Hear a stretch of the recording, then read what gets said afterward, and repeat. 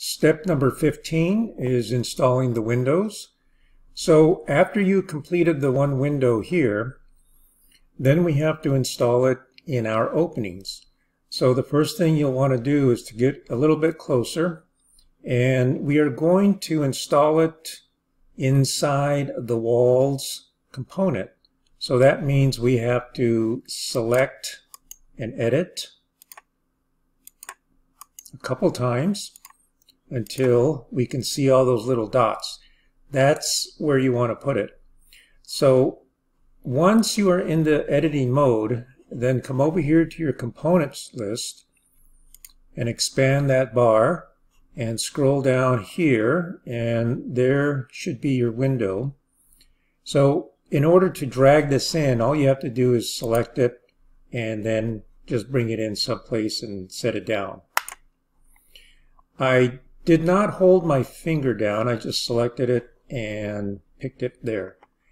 So you can see that it's facing the wrong direction. So the first thing we have to do is to rotate it, and we can just go to the rotate command. And if you know that you have to rotate it along the blue axis, then just tap the up button and it will lock into place. See, if I move around, again, it's not moving into any other color.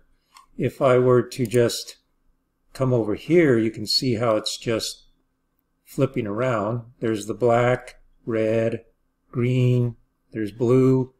So it's always a good idea to tap on your arrow buttons if you know which way you want to rotate. So I'm going to do that again and tap the up button. And I just want to really select it anywhere. It doesn't matter where. So I'm just going to pick it there in the corner. And then I want to make sure I see the green or red axis, because I know I'm 90 degrees from that point. So if you want to align this with the bottom of the window like that, and then move it this way or this way, you can do that until it locks in to the green direction. Okay, so I'm just going to pick there.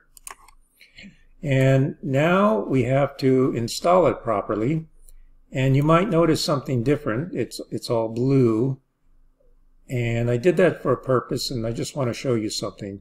So with the move command, I want to select it, and it tells me I want it to select it right on the lower left-hand corner.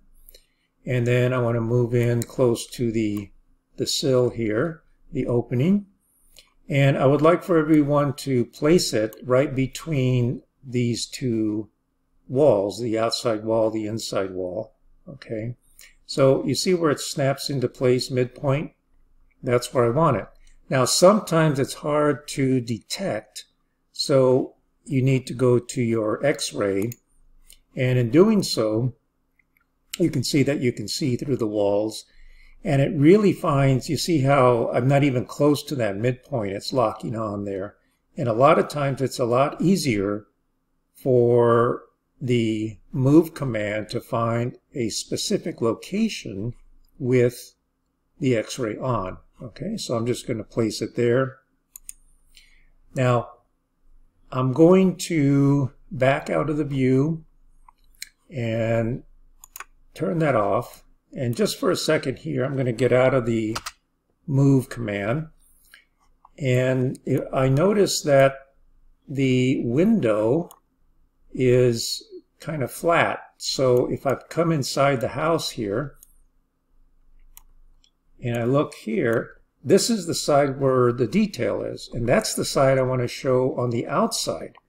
So I did this on purpose just to show you what you can easily do. You don't have to redo that. You can just flip this window. Okay, so if I select that and I right click, I can go down to flip along, and I have components red, green, and blue. So if I select, lost it there, flip along, I'm just going to pick red and see what it does. It doesn't do anything.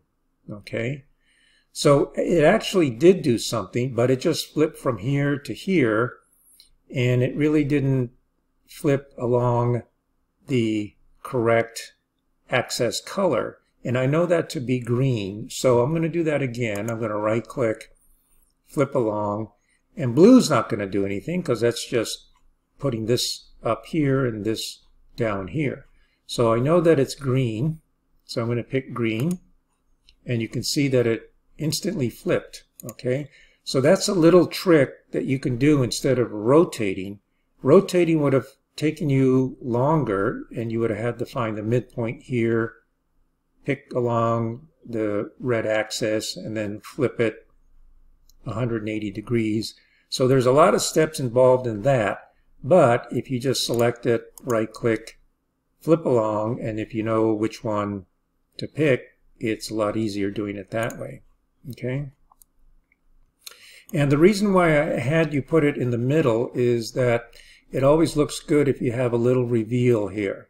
If the window were placed flush with this wall, it wouldn't look as good, and you'd have this surface here flush with this. So just remember that when you're designing a house. It always looks better with the little reveal here. And also, it looks good, let me get you inside here.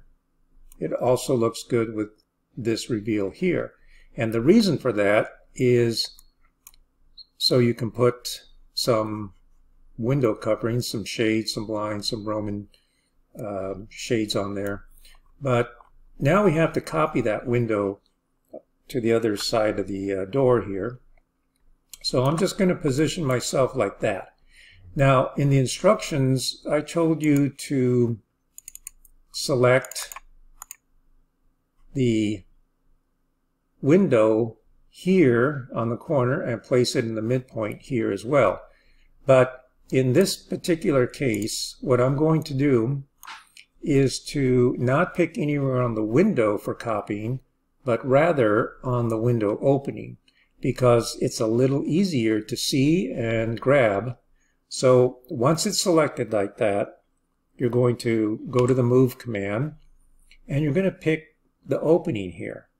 Okay, so once you pick that and tap your Control key, and you move it to the next opening, see, it's a lot easier to find this instead of this sometimes. So I'm going to pick there, and that's it. Okay, I'm going to close the components. And I know this looks scary, but this window here, you don't need it anymore. So just select it and delete it. Deleting it there will not delete it over here in your components category. Okay, so if I back out, remember the rule that if you edit this and it's a component, everything else is going to be affected by that. So all of your homes now have the windows installed properly, I might add. Okay, so that's it.